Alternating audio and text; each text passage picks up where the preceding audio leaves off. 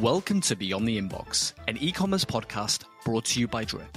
In each episode, you'll hear from top e-commerce marketers and founders who will reveal the customer-first strategies they're using to grow their sales, subscribers, and revenue. Now let's get into today's episode.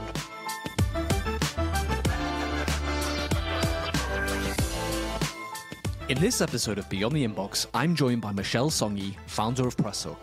Michelle shares her experience as a tech startup founder and how it led her to create Presshook, a platform that helps small businesses and startups gain media exposure. We discuss the importance of storytelling and affiliate marketing in PR, and Michelle offers valuable insights into how smaller e-commerce brands can compete with larger companies. Tune in to hear more about Michelle's journey and the future of PR in the digital age. Enjoy.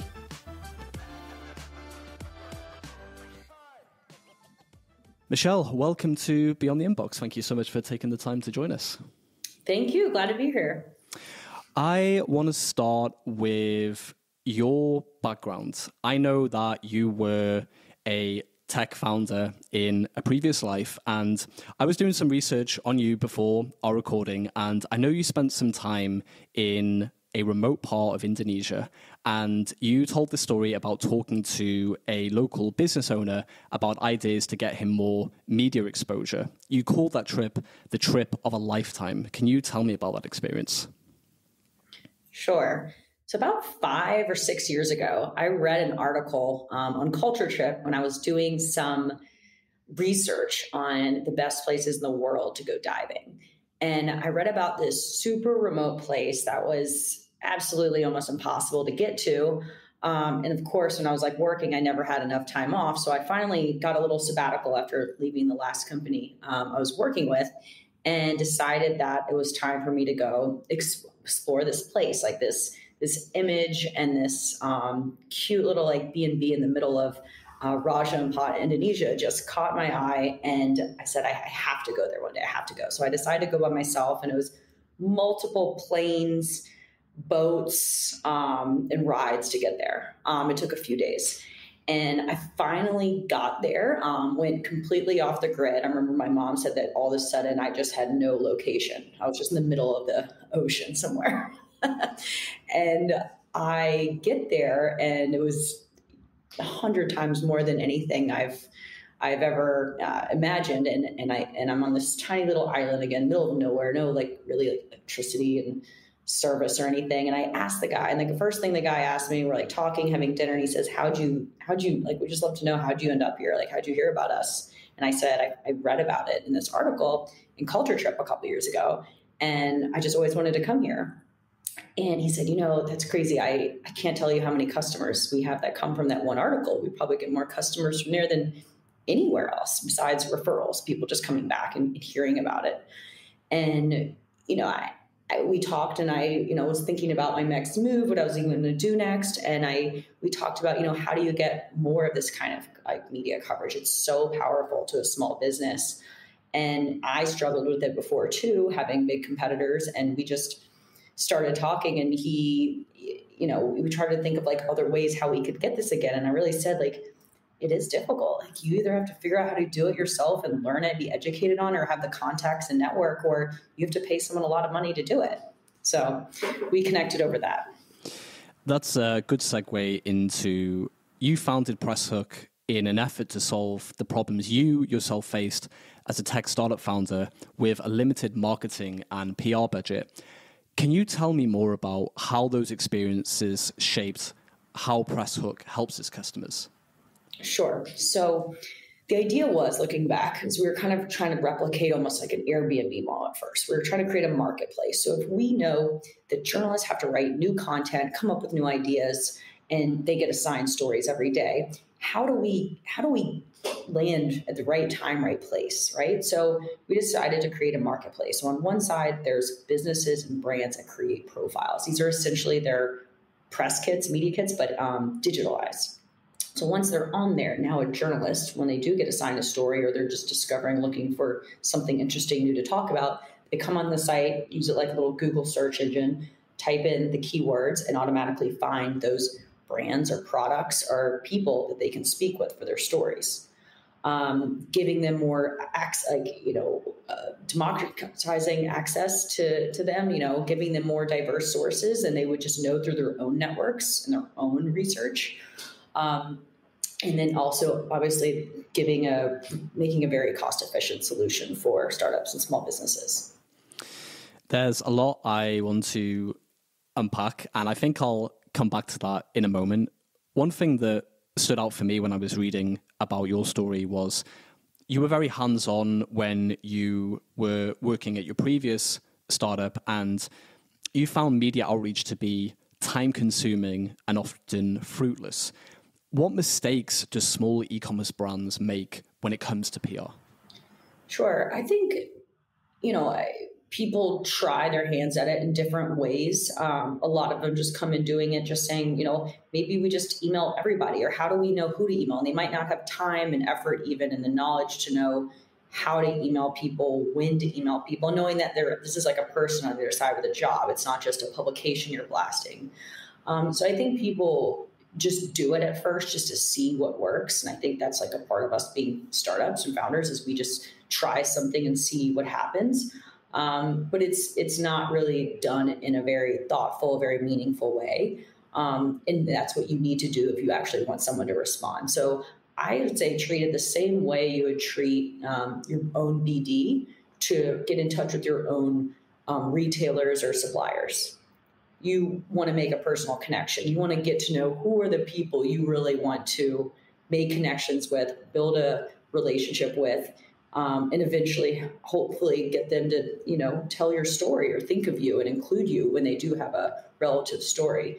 So I think it's really understanding, one, like where is your audience? Like which you might really want to be in the New York Times or Forbes, but like your audience might not be, your customers might not be reading that. They're reading some other publication. So figuring out really who's your audience and where are they, targeting those publications. But then also within that publication, there's a lot of writers. There's staff writers, there's contributors, there's the editors. So we're getting to know those people. And making a connection with them and saying, hi, I'm so-and-so, I'm a founder, a marketer, and I'd love to introduce myself and share with you our brand, our products. And also, why are you sharing this with them now? Why now? Why is this relevant right now to them? So it's really about the timeliness of why you're writing them and why that's important today. Timeliness is something that I also want to come back to when we talk about gift guides a little bit later on. We started this call with a story, and you mentioned story a little bit earlier on as well. What role does brand storytelling play in PR? How can more brands leverage their founder story in reaching out to some of these media outlets? Right now, it's more important than ever before. Finding that good story, figuring it out, really connecting and understanding why you did start something and how that can connect with your customers, especially for like the Gen Z generation. Like, it's really about the story. They want to understand why did you start it? Is it some sustainability or effort that you saw, or is there this really gap in the market, or what are the competitors doing you're not? Do you have a personal experience that they can connect to and understand? So the product is one piece. But really, the story can get you there and get you coverage and get you a connection faster. Building the brand story is just as important as building your products. Are there any brand stories that come to mind? Some favorites that are doing really well right now when it comes to PR? I can think of so many. I'll pull some from our website and see what I have, but anything about, maybe you had anything from parents or a sickness or an experience you went through. I think people love hearing, especially the startup stories of you starting something in your backyard and with your mom and some funny story of what happened. I think just making it personal to what the problem was or what the issue was, the core issue that you dealt with, and that being more emotional tied. It's hard to be put on the spot on this, but there's so many I've read that are so great. But yeah, I think definitely tying it back to you as a person and how you really realized and figured that out.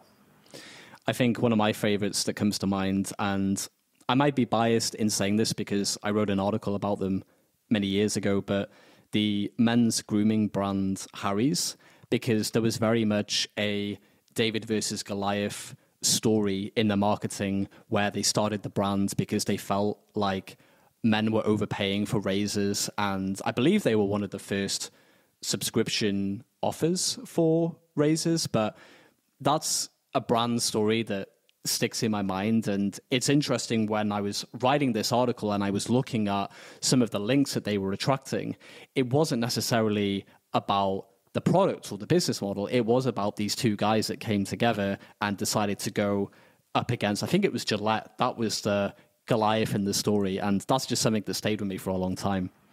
Yeah, that's amazing. I mean, and it's true. And if it's true and it resonates and it's authentic, it just feels so much better.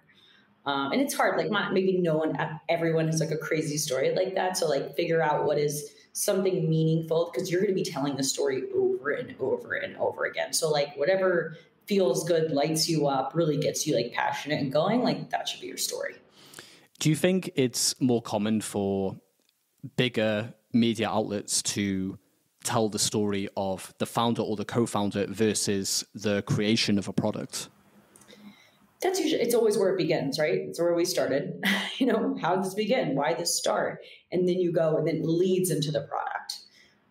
But at first, yes, we try products and, we try and taste things and we like them. And then you kind of want to understand like, whoa, well, did you hear the story about how this product came about? Did you hear this? So I think it's like it depends where you started, but a lot of times we do start off looking and seeing a product. And then we then develop, that understanding of who they are, where they came from through, being more involved with them, being customers. But yeah, I think it goes hand in hand, but further as you go, probably people get more interested in your story, and then develop into your product. Speaking of attracting backlinks from big media sites, you wrote in one article, I believe this was on the Presshook website, you wrote, in today's digital age, earned media is nearly impossible to garner without affiliate marketing. Tell me more about that. Why is it so important? Especially for e-commerce brands, anything in the CPG space. This really came about, it really started taking over a couple years ago, becoming something that we started to see and get asked for on the editorial side. There's still some people confused, like, is this bias? Is this not? Like, what is this? Why do they keep asking for affiliate links? It is a way that these publications are making a revenue. Like some of them are writing a story that has super high SEO. I've heard stories of some like the best comfy couches going live and they sell millions of dollars through these. So they're pushing hard. They have great writers, but it's like, instead of just them flipping on a bunch more ads and paywalls and subscriptions, like this is an organic way. They still choose the products they want to write about. But in the end of the story, they do want to put those links in of affiliate program because they're getting back a little kickback from that story and the readership and the credibility that you're getting for that. So I personally think it's such a win-win for the industry. You've never seen, right now, every media company has an e-commerce team. They have an e-commerce portal. They're writing product reviews, product roundups.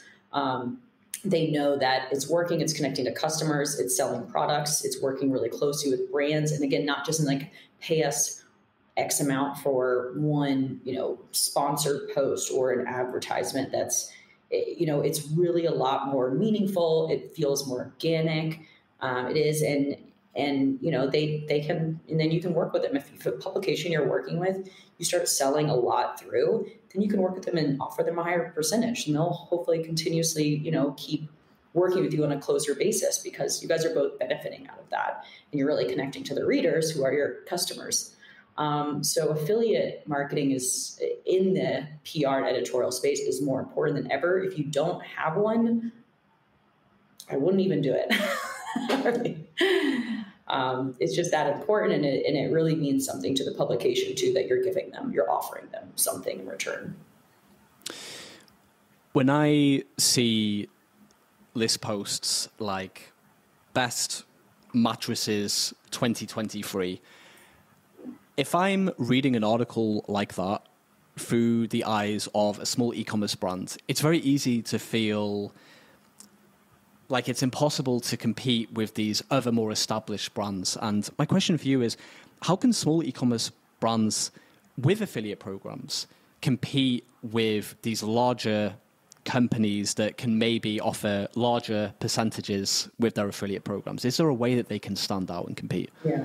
Oh, yeah. They're constantly looking to reinvent, to add new, and they're looking for new products, new businesses to add. They don't want to just keep adding the big corporate ones that everyone talks about. They're constantly looking and finding what's new, what they can recommend next. So if you can find and you write down all those articles, those really high SEO articles that you want to be in, the 10 best, this best, this best, they update them every year too, or some of them update every quarter.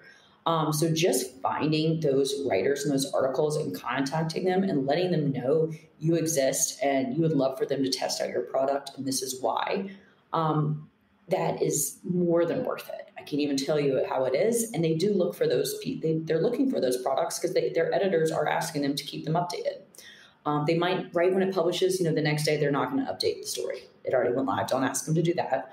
They'll get annoyed. But let them know that you're there, you exist. And as long as you're sending them a relevant pitch, because it's about something they write about, that is fine. That is what they want, is to hear from more types of products that fit what they write about. But there's absolutely a chance. I see it every day. And they might have some relationships with some bigger brands. That's fine, but they have to fill up their stories. For any smaller e-commerce brands that are listening to this episode, what are some of the characteristics of an attractive affiliate program from the perspective of a larger media site that might cover them in an article? So there's a few programs that are all connected to Skimlinks. Some of those are like Share Sale, Impact, Partnerize, AWin, and you can look those up. So there's a few programs that are connected to Skimlinks, and that's the main affiliate network that all the most of the big publications use. So as long as you get on one of those main programs, it's up to you. They all have like different pricing and needs depending on how much affiliate revenue and links you're doing off of them. Some are really good for younger brands and startups that are just getting started. Some are better when you start pushing a lot more transactions through. They make more sense and they're more advanced. But there's a handful out them. Pick one, look at them, compare their prices, and sign up. A lot of them also are on the Shopify app marketplace, so you can just search them, and there's an automatic integration there. So it's super simple. It takes a day or two total. We talked a little bit earlier about gift guides, and you will typically see best product 2023 and so on. Are there any other types of content that e-commerce brands can go after other than gift guides, reviews, and so on? So let's think. So there are obviously the product roundups, best things to buy for Mother's Day, top trending, products on TikTok for XYZ. So the product roundups are one style. Product reviews is an individual review you can get written up. Those are definitely harder to get. And again, that comes down to timeliness. Why are they right? They have so many people pitching them. Everybody wants a big product review. Why now? Why do they have to write about you right now?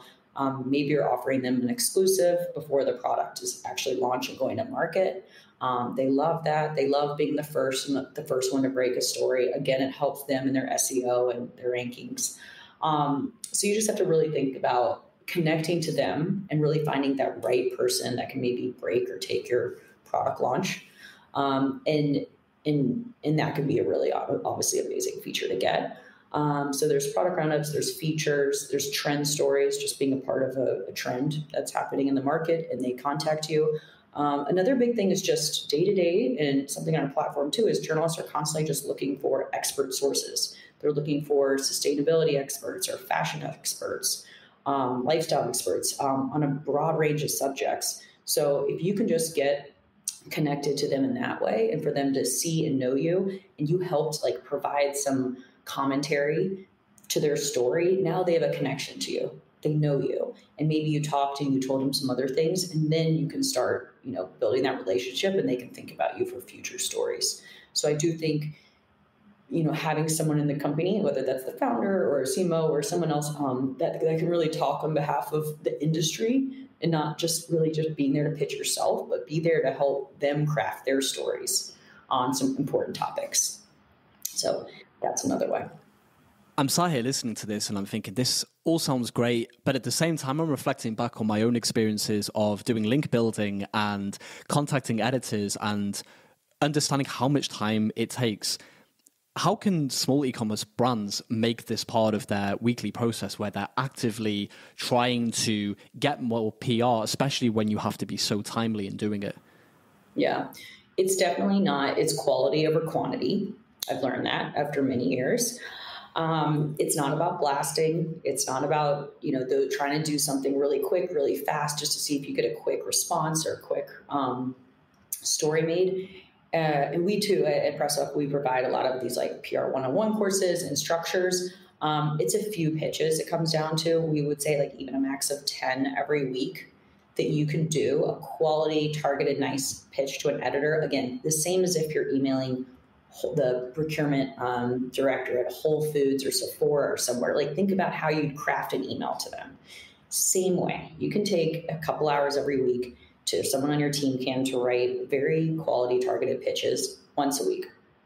Maybe do one round of follow-up with them, and that's it. Like, it's not as difficult as it seems, but it's also hard when, if you're out there doing that. That's why there's, platforms like us that exist, because we can help get journalists to come to you in return too, by seeing you and knowing who you are on a daily basis.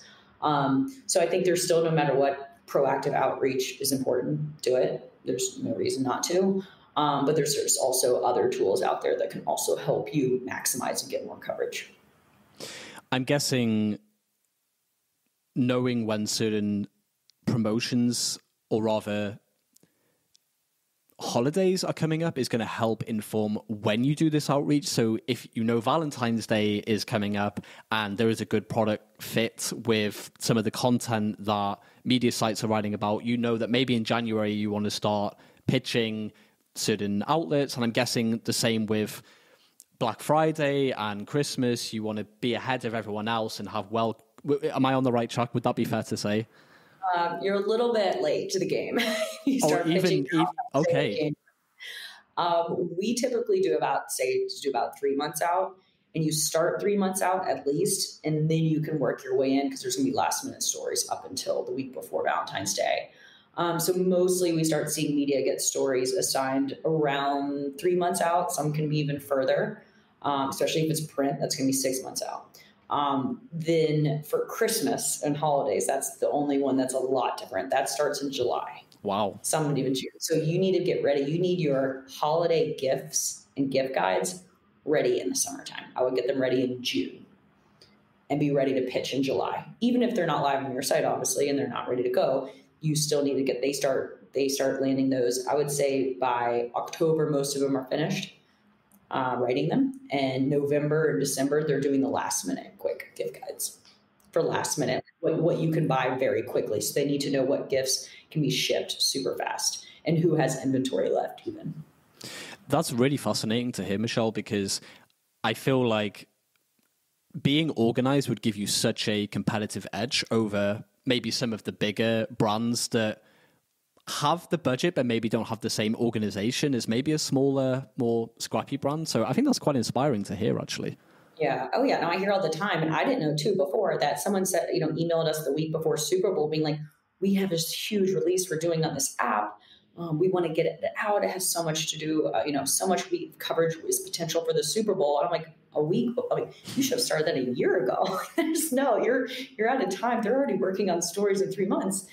So yeah, it's just understanding how a publication is built, doing a little research, little guides. Again, there's a lot of resources out there, but I think you're right. It's what it's all about. It's about timing. It's about understanding and structure to this world, because it is different, and you need to understand how it is if you want to do it right and get the most out of it.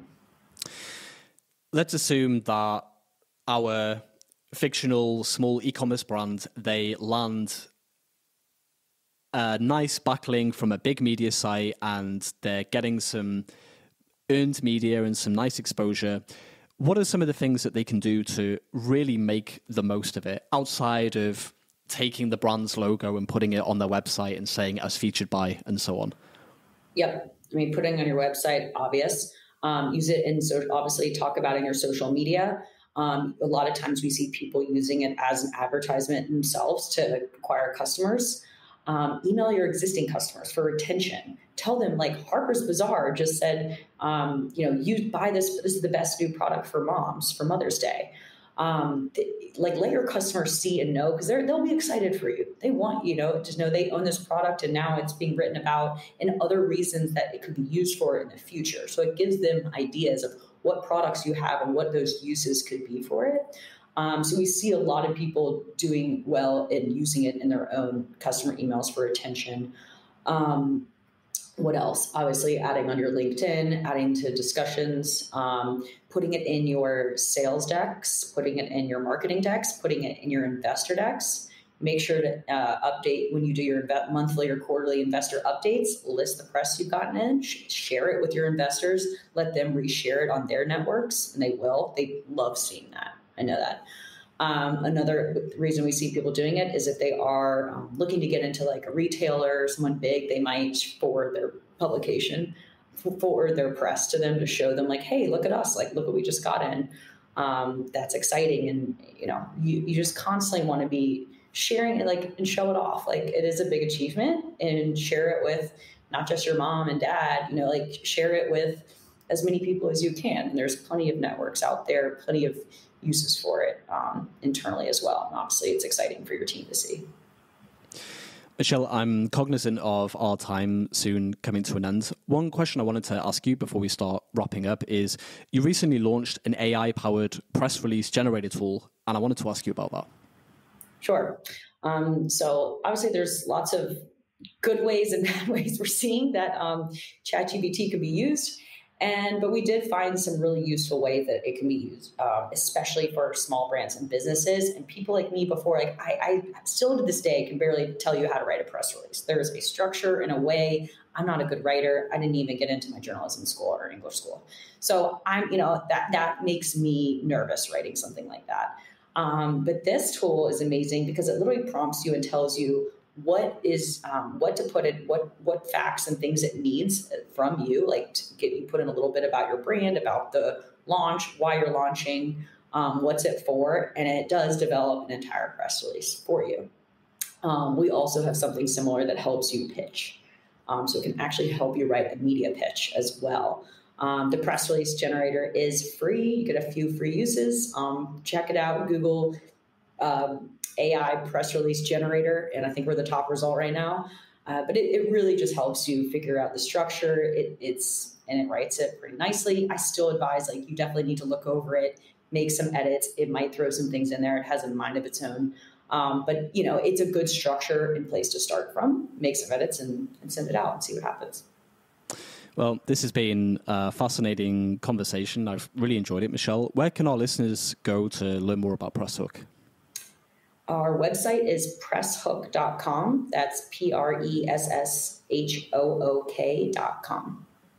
Perfect. Well, thanks again for taking the time to join us, and best of luck with Presshook and everything else. Thank you so much. Really appreciate this interview and hope to see some of you guys soon. Thanks, Michelle. All right, thanks.